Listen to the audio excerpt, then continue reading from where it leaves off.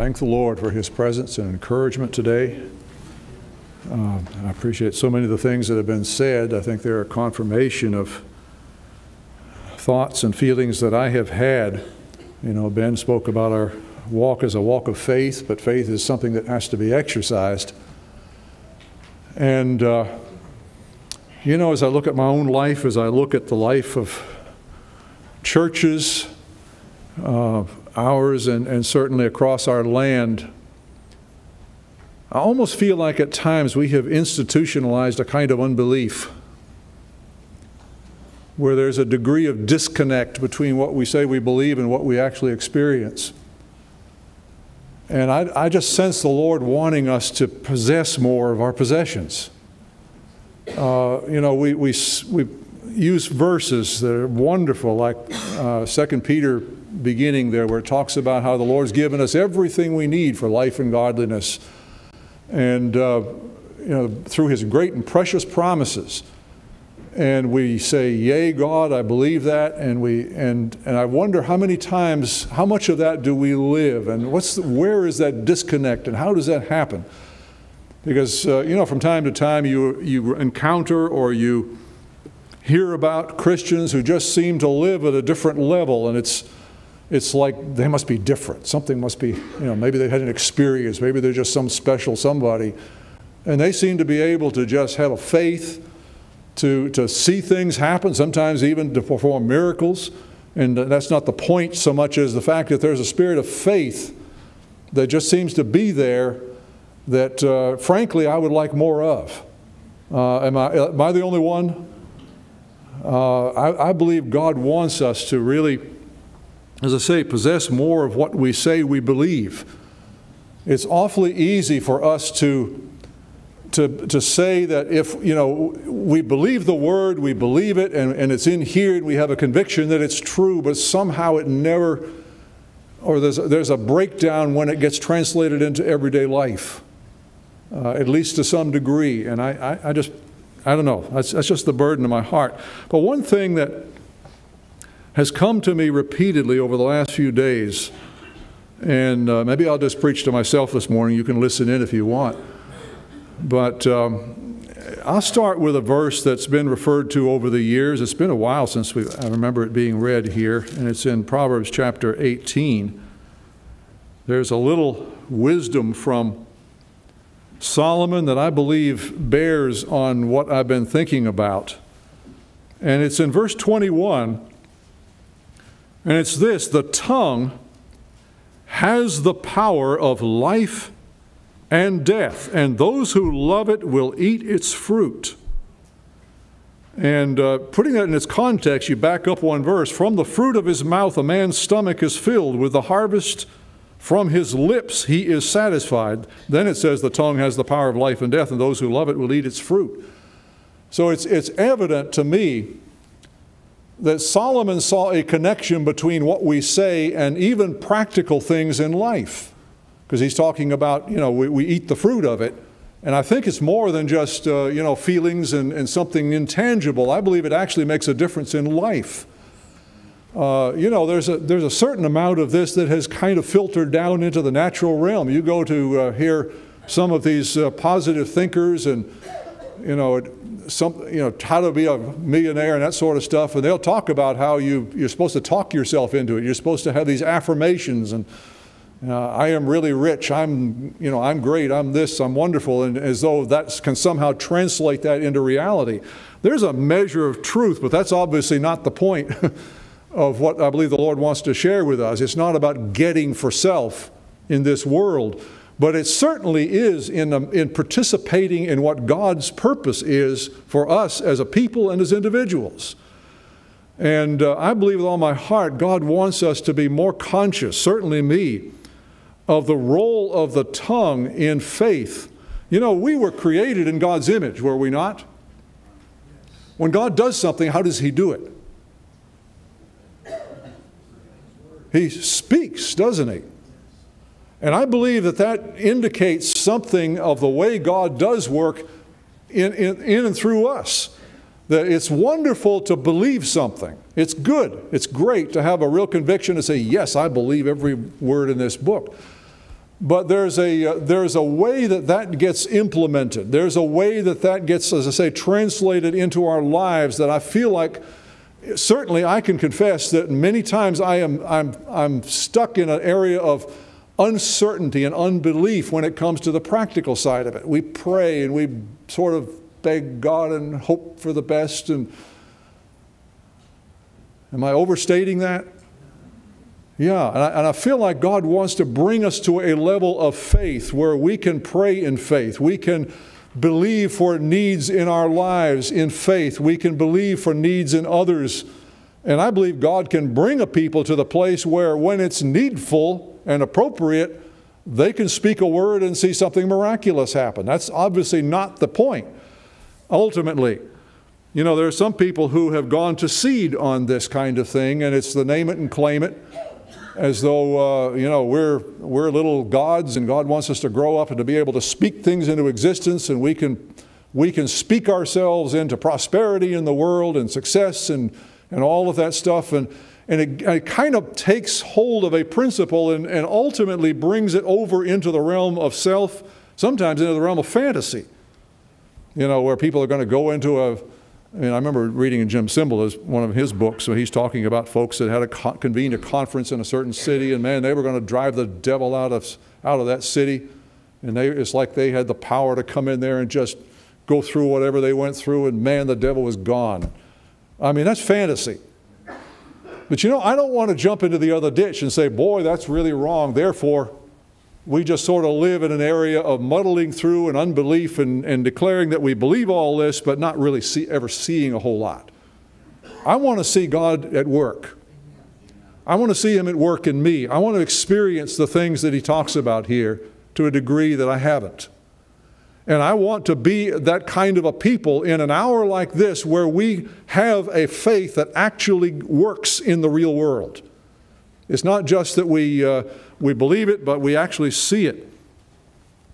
And, you know, I thought of a number of scriptures. I'm going to ask the Lord to kind of put them together. But I thought of one that really shows the principle that I believe is involved here, and it's in Romans chapter 10.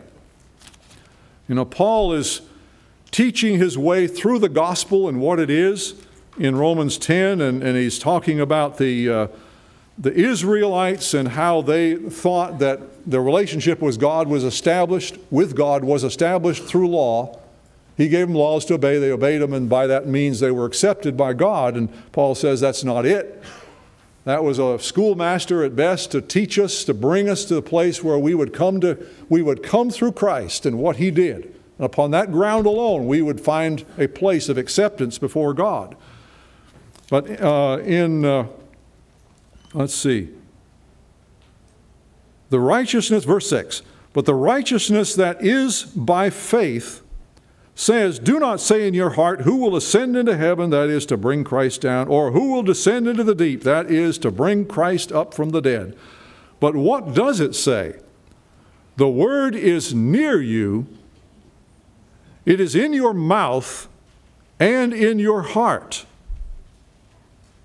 Now, see, it needs to be in the heart, doesn't it? But it doesn't stop there. There's two parts to that. Now, watch where it goes with this. That is the word of faith we are proclaiming. So something has been proclaimed. It has resulted in a word that has penetrated into the heart. It's made a difference. It's brought about an understanding. It's brought about a conviction that something is true, that this message is true. Not only that, it's true for me. I need this message. It's a word from heaven to help me. That is the word of faith we are proclaiming, that if what?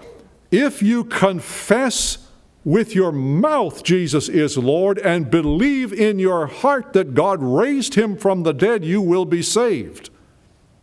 For it is with the heart you believe and are justified, and it is with the mouth that you confess and are saved. That's pretty plain, isn't it? There's two parts to faith, in other words. It's wonderful to have a conviction in the heart, but there has to come a point where it is spoken. Just as God speaks and something happens, we are meant to speak if we are to actually bring the blessing into reality in our lives, and ultimately we can affect other people by what we say and what we do. But oh my, we are so good at somehow we assert these things, but when it comes to really believing it, this is where we fall down. I don't feel good. Things don't look good. You know, we go by how we feel. We find all the fine print that the devil can kind of manufacture in our minds about why this doesn't apply to me now, this, you know, that and the other. Somehow we don't pray with any kind of real faith. We don't stand with any kind of faith. We don't really believe to the degree that God wants us to in the reality of what we say, namely that we have all things in Christ. He has provided a full and a complete salvation. You know, we referred, I think it was last week, to Paul's admonition to Timothy, and it was to fight the good fight of the faith. And I think in the King James, which is what I tend to remember, it says, lay hold of eternal life. There's something that has to be laid hold of. In other words, it's there. God says, I'm not going to just dump it on you. You have the responsibility. You have the part to play to actually take hold of that. And that's, you know, I don't know. I just sense this. Why is there so much unbelief? Why is there so much unbelief? And I believe this is a huge key. It is a much bigger key than we have perhaps imagined. And it's not that we can just, in a sense of self-will, we can just decide, I want this to happen, and by God, I'm going to confess it into existence. I believe part of our relationship with God, certainly what he describes here is the establishment of a relationship with God. Namely, there is a conviction in the heart that is ultimately confessed. Jesus is my Lord. I believe in him. I absolutely believe what the record is of who he is, what he did for me. I embrace that, but I don't just embrace it, I confess it. How many of you remember what was said of some of the Jews?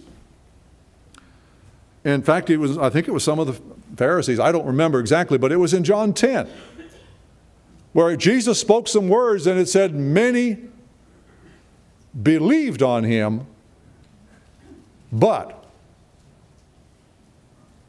they would not confess him for fear of the Pharisees or the Jews. So somehow it got this far, but it never came out. It never really got sealed. Didn't seal the deal. And I find myself in this place where, oh God, I need this, I want this, and somehow there's something there that undermines the ability to absolutely say, devil, I stand on what God has said. I am what he says I am. He gave me what he says he gave me, and I am going to stake my claim on that. I'm not coming to you, Lord, based upon my merit. I'm not coming to you because I have earned this place or this privilege. You have given it to me, and you have declared it to be so. You have declared this is mine. I claim it. And I'm willing to say it. I'm willing to come out and take a stand with my mouth that's positive. I don't want to be one of these that I believe it, but. And we do that, don't we? We have ways of undermining what we say we believe when it comes to us now. I'll tell you what, I don't know. You know, I was thinking about, somehow my mind went to Angus Buchan. Some of you know who he is. He was Faith Like Potatoes. Just a simple South African farmer. I went and listened to a little bit of an interview of him yesterday when he came to my mind, but just a simple man who came to the Lord and had the audacity to actually believe what this says. Scary, isn't it? And he would run into situations, and instead of, oh well, must be God's will, you know, he would actually rise up against what was going on and just cry out to God. And sometimes he was almost willing himself to take hold of this word. You remember that scene about the fire? There was an out-of-control fire, and he was running around fighting the fire, but he was crying out and proclaiming the promises of God in the face of that, and God sent a storm. And somehow the Lord has taken that simple farmer and given him a global ministry before sometimes hundreds of thousands of people. And he just has a simple faith to pray for people. He has a simple faith to be able to, to see somebody instantly healed. You know, that one example, it wasn't in the movie, but it was in the testimony later, where he was in a congregation, anyway, there was a whole lot of people there, a meeting, and the majority of the people in that meeting were Muslims. And he's laying it out there and talking about the power of God and how God is great. And the Lord kind of talked to him about some man who was crippled on the front row. And he went down to pray for him. And I think he had to pray for him a couple of times. But when it was done, the man was just jumping around. His legs were bending. And everybody was going crazy. And when he was trying to find out what was going on, he found out that man had a steel rod in his leg. There was no way it was going to bend. I mean, God had completely undone and reversed everything about that and done it right in front of a whole crowd of people. Well, you can imagine what that did for faith in the gospel, which is the point. It's not to say, wow, that was a miracle. It's to authenticate the gospel of Jesus Christ. And I pray that God will bring us to a place, maybe back to a place in a measure, where we see God at work in lives in a greater way than we do. It's not just the instantaneous miraculous, but God can do that too. And I want more faith like that. And I just pray that God will help us to begin to take hold. You know, we've often used the case of the Israelites and how they were taking the land and how it was such a half-hearted way at times. There were parts they just couldn't seem to get. And what happened was that they would go into an area, a certain tribe, and try to take it, and the inhabitants would resist them to the point where they believed in the resistance more than they believed in the promise of God. Now, we don't say that when we come in here and sing and say all these wonderful things that we sing about, but isn't that kind of true in our lives many times? We run up against something that just seems to be an intractable situation. It's been that way as long as we can remember. And instead of rising up and saying, devil, I don't care what you say, I am declaring the word of God. This may take time. I don't know how God's purpose is, but I'm going to stand in faith upon what God says. I'm not just going to hope so and believe it. And I don't want to just say brave words. I want to really marry up two things. I want to marry up a conviction in here, and I want to marry it up to my lips in prayer and in confession. There's a principle that God operates. Now, you can say all the right words, and it's not in here.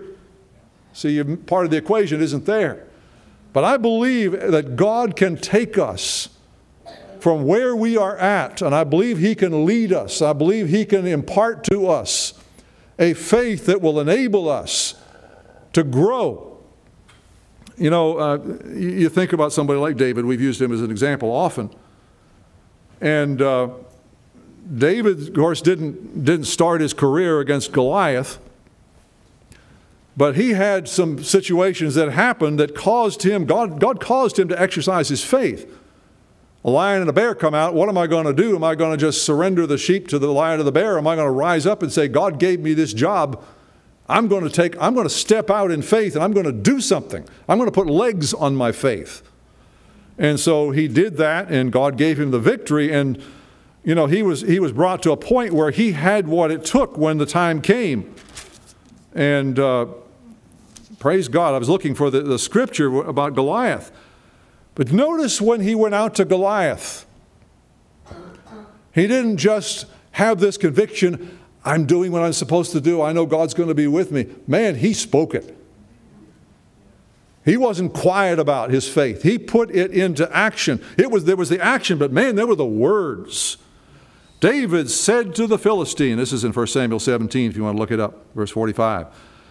You come against me with sword and spear and javelin, but I come against you in the name of the Lord Almighty, the God of the armies of Israel, whom you have defied. This day the Lord will hand you over to me, and I'll strike you down and cut off your head. Man, that's that's pretty plain, isn't it? See, he's not just, and I don't believe he's going in there just kind of blowing smoke. This isn't trash talk. This is something that has a foundation. Folks, we have a foundation.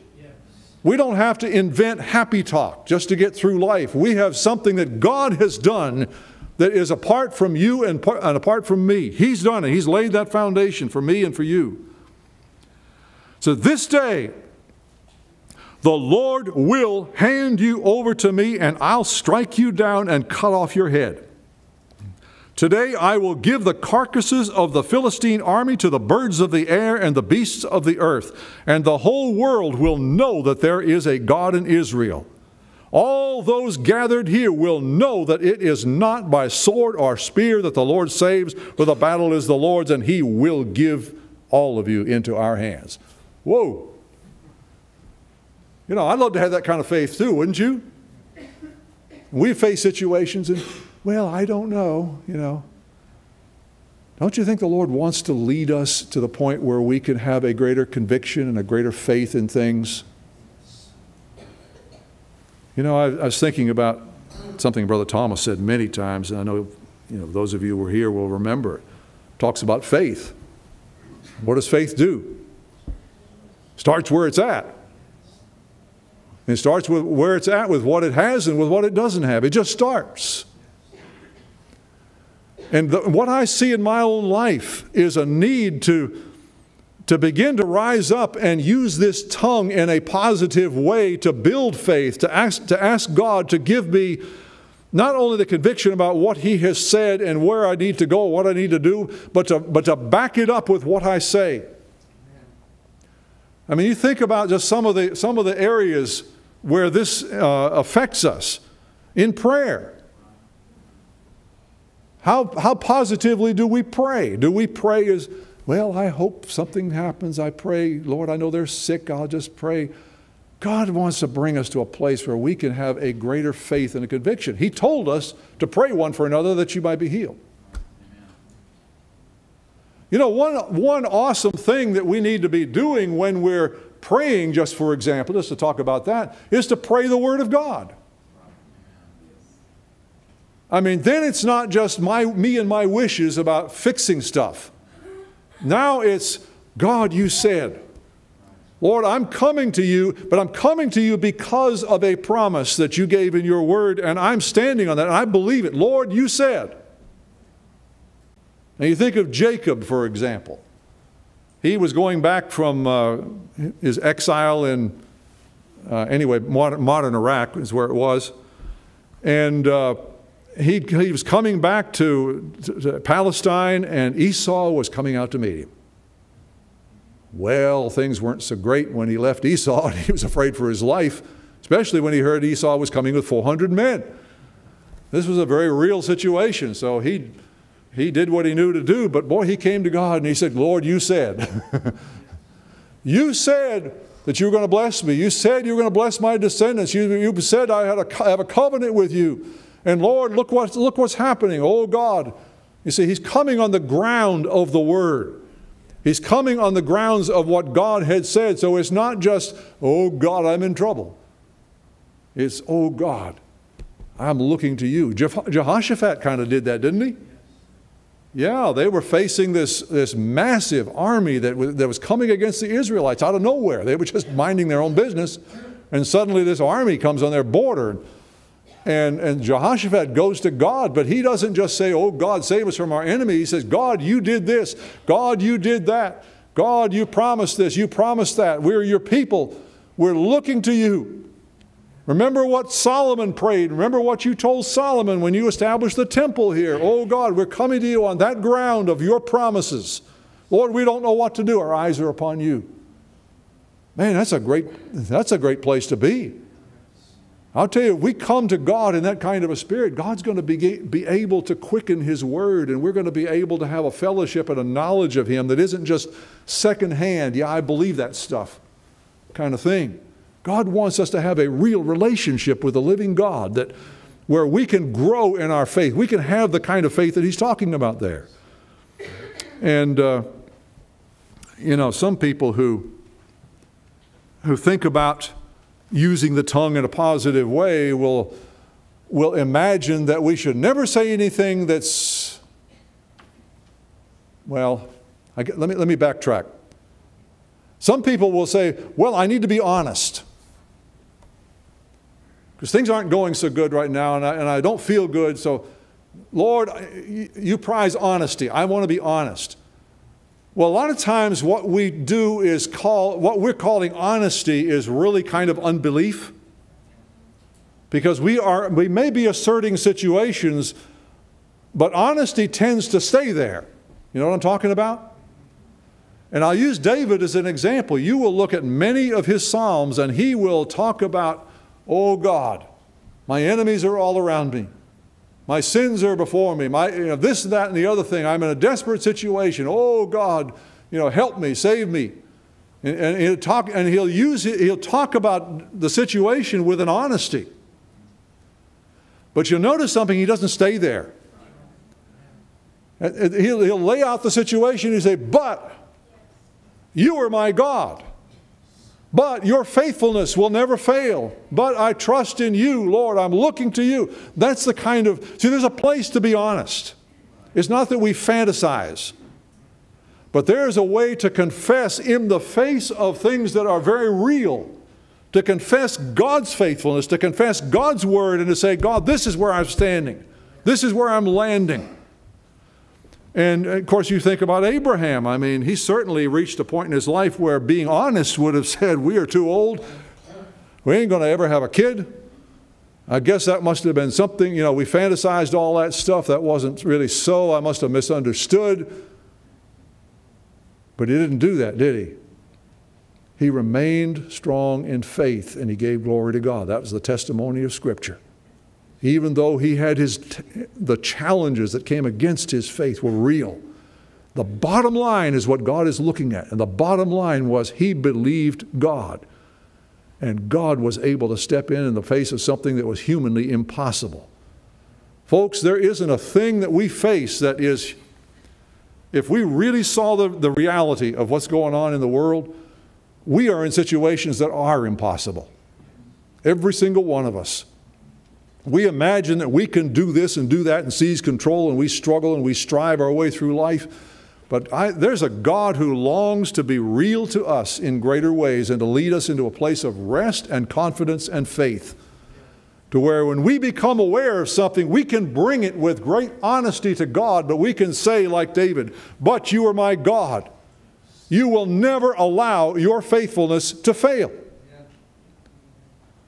There was an honesty in Paul. He talked about many of the things that he went through and the desperation of his feelings. And we despaired of life. There was this very real valley that he went through. But in every case, he bottom lines it as God brought us through. God was faithful. God did this for a reason. There was this confession of things many times that were not, but God knew that, but he was trusting in God to make them so. We serve a God that we're told, I think it's in Romans 4, who calls those things which are not as though they were. See, it's the creative power of the Word. It's the power that we have to speak God's Word and see it come to pass. It's not something new, but it's something that it's really come to my attention in a long time, and I think it's needful right now. I believe it. I believe many of us have a hunger and a longing to know the Lord better. But there's this kind of almost this institutionalized unbelief. Many times we travel overseas and we see simple brothers that have no better sense than to believe God, and they see miraculous things happen. We say it that way. But the reality is they have sense. I mean, they know they're in greater needs, needs that we may well experience going forward. But there is a reality of people who have been thrown into the fire, and they have called on God, and they have taken the choice in the face of feelings, in the face of experience, to say, this word is true. God's word abides forever. This world will pass away, but the word of the Lord stands forever. See, God has given us something that is a great deal firmer than what we plant our feet upon in this world. And I believe He longs for us to experience that. All that He's laid up for, all that Christ suffered for, that we sang about this morning. Do we really believe that it is ours? And how much of it are we really enjoying? I wish I could say there's an experience, and if we'll just come down here, God will suddenly catapult us to this level where, oh my God, we'll just be floating above life, and we'll just be able to speak the word, and the seas will part and the mountains will move. But I know that it's a journey, isn't it? It's a journey where we start where we're at and we say, God, teach me the ways of faith. Teach me how to take what you have said here and to translate it, not just in here as a conviction, but as a word that I am willing to speak. I'm willing to confess what you have said. I'll confess it in prayer. I'll confess it in testimony. And Lord, you can teach me and steer me through all of this and help me to grow and to learn. Help me to keep it within the boundaries of your purpose and your will, not migrate off into left field where I'm trying to use you to fix me, fix life the way I want it. But Lord, I want to be a part of I want to be a participant. I want to take hold of the life that you have given to me. Like Timothy, fight the good fight of faith. Lay hold on the eternal life. Praise God. Do you believe that this is real? Do you believe that God longs to take us to a place where we can do that? You know, most of us are stuck with needs and situations of our own. It's not like we can go help somebody else almost. I mean, we can speak a good kind word, and that's fine. But I think a lot of the time we are so struggling with our own needs and our own lives and actually trying to believe God for them. And here God is wanting us to become so grounded in His Word and confident in Him that even when we feel the need, we can be like David. I feel the need, Lord, but you're my God and I'm trusting in you. And there's that confession that takes us through, that actually opens up the channel where God's life can begin to flow in and fix that.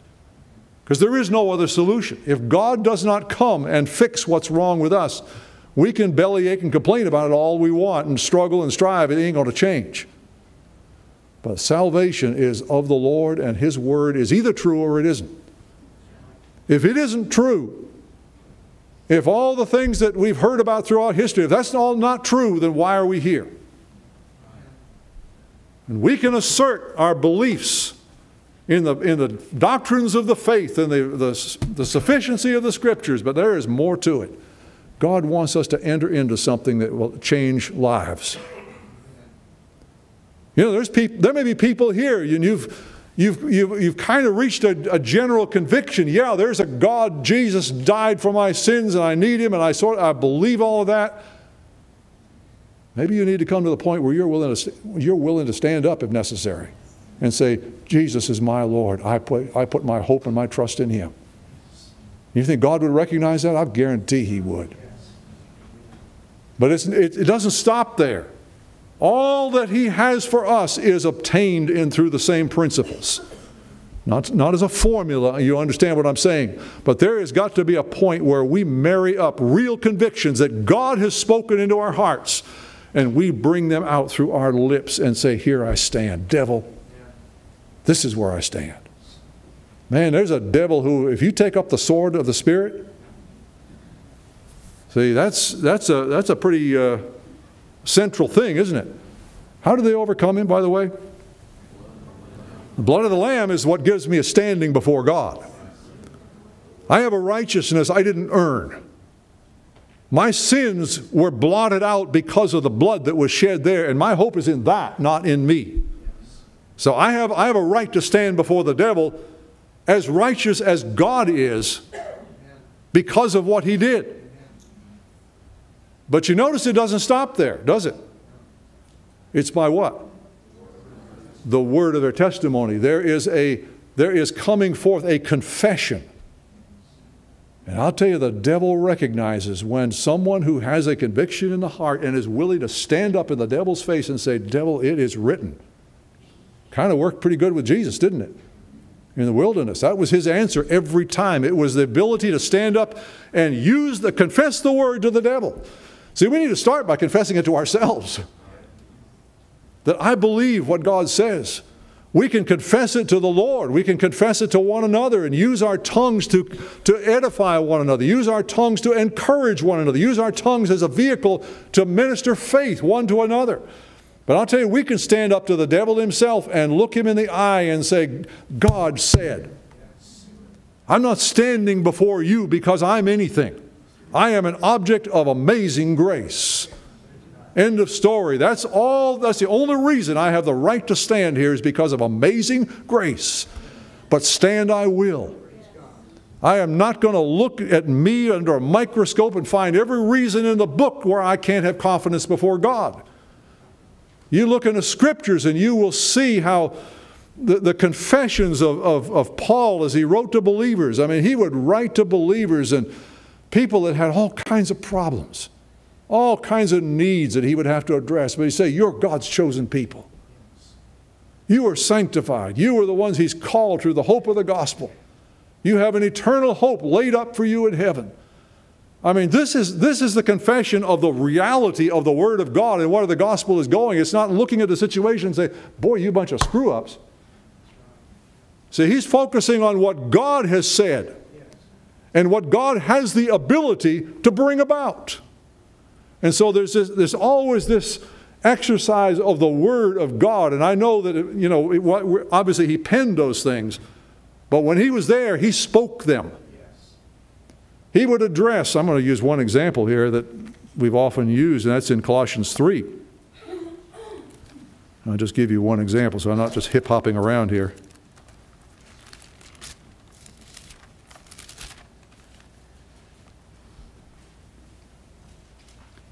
And he's been lifting them up and trying to turn them away from some things that would tend to sidetrack them.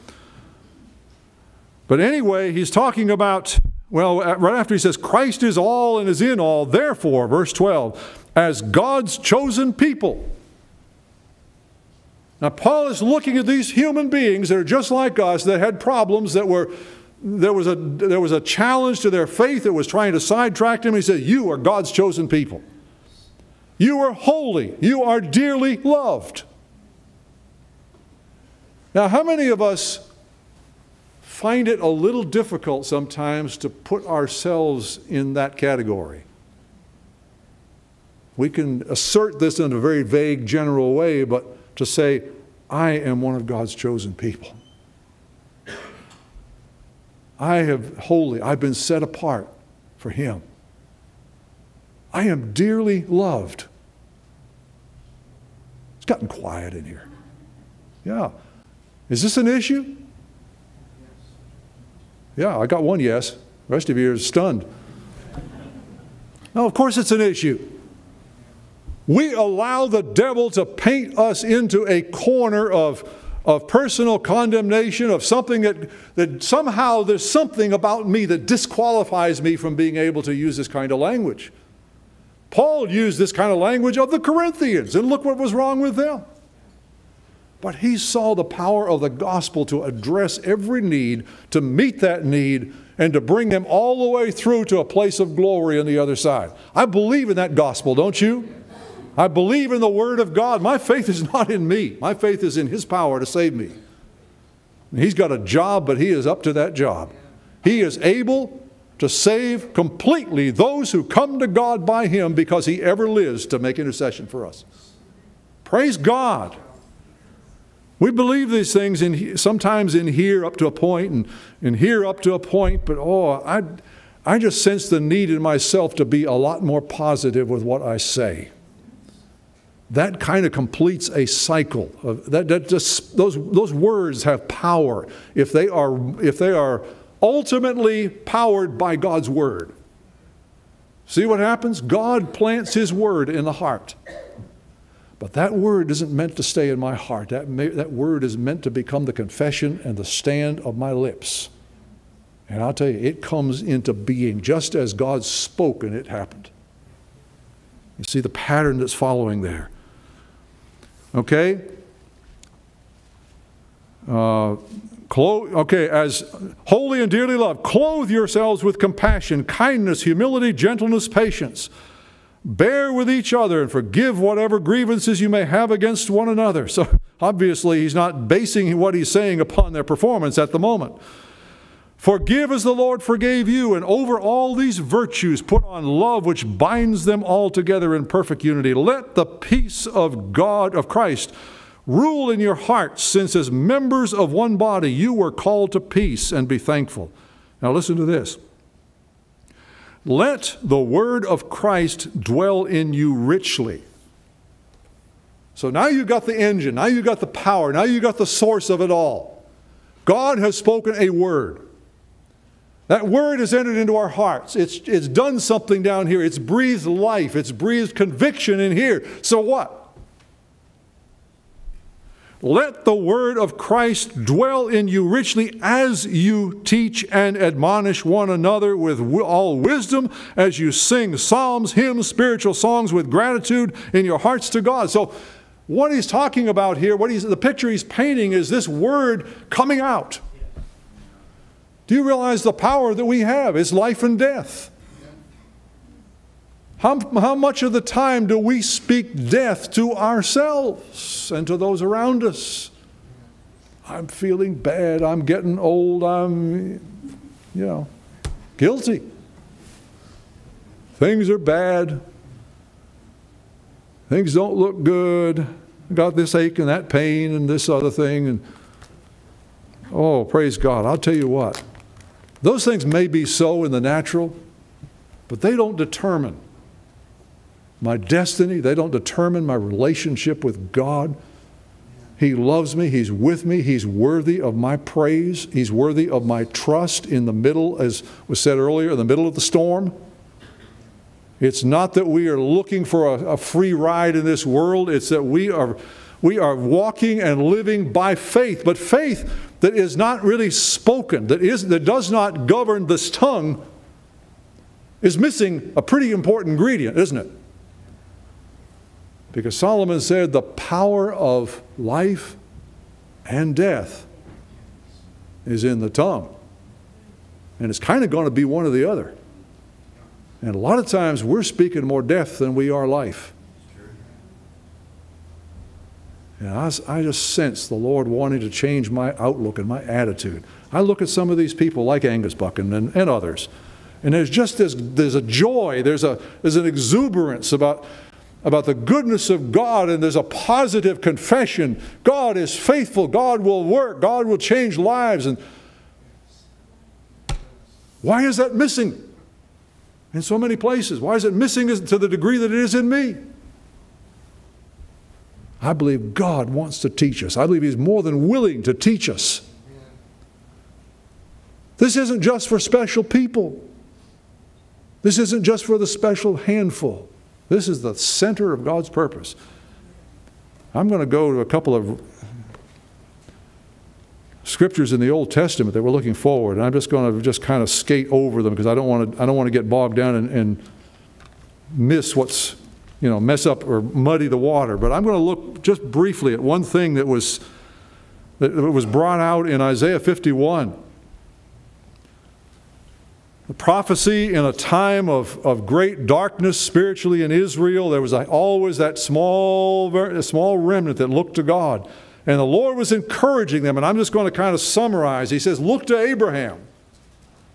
God is absolutely still for you. He's going to take care of business. Listen to my people. Pay attention, you who have my word in your heart. Don't worry, salvation is coming. I'm on the job. Things are not always going to be as they are. You look around. You see the world that you're looking at. Everything you see is going to go up in smoke. But I'm the one who's created all things. I'm in charge, and my purpose is going to happen. The ransom, verse 11, the ransom of the Lord will return, and so forth. There's just this sense of triumph, and don't react to men. Don't react to what you see in the world, and do we? Certainly not much source of comfort out there. We see our nation circling the drain, maybe starting down. I don't know where we're at, but it isn't good. But my hope is not here. I serve a God who will be here, and His people will be here when this is all gone. And God wants us to know, He wants us to be a people who have a confidence in Him that is practical, that's able to stand up against the darkness that is overrunning our world. But listen to this amazing verse down in 16. I have put my words in your mouth. It's interesting, isn't it, to put it that way? I have put my words in your mouth and covered you with the shadow of my hand. Now, this is where you'll have translations that will vary, and several of them really follow it, I think, a little closer, where it says, I've done this in order to. I've done this to set the heavens in place, to lay the foundations of the earth, and say to Zion, you are my people. What he's saying there is God wants us to be participants in His purpose. A lot of times we're sitting there struggling with our own little problems in our own little mind, our own little world, and God wants us to get such a place of faith and rest and victory that He can turn us around and use us to speak life, use us to speak His words. So we are participants in something that He is doing that's eternal. Where do we get this from? God puts His words, not just in the heart, but in the mouth. Look at a scripture over in chapter 59. We often begin with 60, rise, shine, for your light has come. But look what happens before that. Talks about the Redeemer coming to Zion. As for me, this is my covenant with them, says the Lord. My Spirit who is on you, and my words that I have put in your mouth will not depart from your mouth, or from the mouths of your children, or from the mouths of their descendants from this time on forever. See, this is amazing when you just kind of wrap your mind around this a little bit. God wants, obviously, people of conviction. But if we really have conviction, God wants that to be coming out of our mouths a lot more than it does. So that we're not saying, yeah, I believe this, but. So that we can pray for one another with a whole lot more positive faith. We can pray not feeling like we're under the circumstances. Under the circumstances, I'm hanging in there. Well, we're not supposed to be under the circumstances. We serve a God who is above all the circumstances. And even though we may have to endure circumstances at times, we can still have His joy. We can still have a positive outlook and a positive confession that will help to carry us through all of that and be a testimony to somebody else. What are we ministers of? There's power of death and life in the tongue. I believe God's word, but things are bad. Feeling bad. I'm depressed. Those kinds of things will absolutely attack every single one of us if we will let them. But what do we believe more? Do we believe Him? I'll tell you, there's a power in that word that He has given to us. It has the same power to create as it had in the initial creation, where God said, let there be light, and there was light. He said, let there be stars, and there were stars. Let there be a world, and there was a world. He didn't have to do anything else but speak. It just flowed. There was a power that flowed out of His word. That's the word that He speaks to us. And I'll tell you, for every heart that will embrace what He has said and confess what He has said, it's going to change us. It's going to change others. Because I'll tell you what, there's another scripture in Isaiah 55 that talks about the word that goes out of His mouth. What does it say? It will not return empty, void. But it will accomplish the purpose for which I sent it. I know I'm not the only one. I know there's a reason the Lord has laid this on my heart. I don't want us to slide into what was described earlier as a form, where we learn how to say all the right things and agree with our minds as to what we believe and all of that and how we do things. I want us to have the real thing. I want Him to be the head and the Lord in practice, not just a figurehead that we somehow refer to up there. I want Him to dwell here. I want Him to change hearts and to change lives, starting with mine. And I want my tongue to participate in that more than it does. Instead of being negative and being down and focused and talking about all the bad stuff, to be able to say, Lord, you're on, there's a lot of bad stuff, but you're on the throne, and I praise you. I believe you. I believe your word in the face of everything that I am experiencing. I'll tell you, the devil's going to challenge every one of you here, and starting with me. But we have the right to stand up and look him in the eye. You know, like that song, He Has Forgiven Me? We have the right to look the devil in the eye and with that same kind of confidence say, this is what God says. You say this, but along with Jesus, but the Word of God says, and this is where I stand. I'll tell you, you want the devil to run? You stand on the blood, you stand on that, and you stand, the last part of that verse in Revelation 12 is, and they didn't love their lives so much as to shrink from death. Well, my life is yours. You know, whether I live or die in this world, I'm yours, Lord. My hope is built on nothing less than Jesus' blood and righteousness. And I'm willing not just to quietly confess it or believe it in my heart. I'm confessing Jesus is Lord. He is who He says He is. He's doing what He says He's going to do, and my hope is in Him 100%.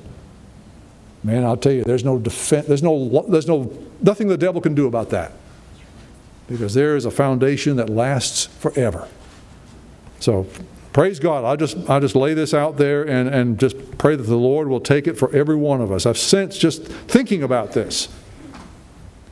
You know, there's something that's done to my own spirit to kind of rise up and say, wait a minute.